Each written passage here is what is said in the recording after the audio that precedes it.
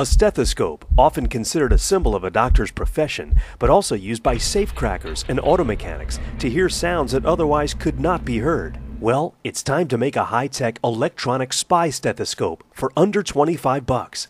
We'll be using a stethoscope I picked up at a local drugstore and a pair of multimedia microphones. I carefully disassembled the microphones and ended up with two mini condenser mics and 3.5mm mini stereo plugs. I was surprised. The specs on these mics are actually quite good. Then I removed the earpieces from the stethoscope and drilled them out to match the microphone housings. After some fine-tuning and a little hot glue, I reassembled the earpieces and reassembled them on the stethoscope.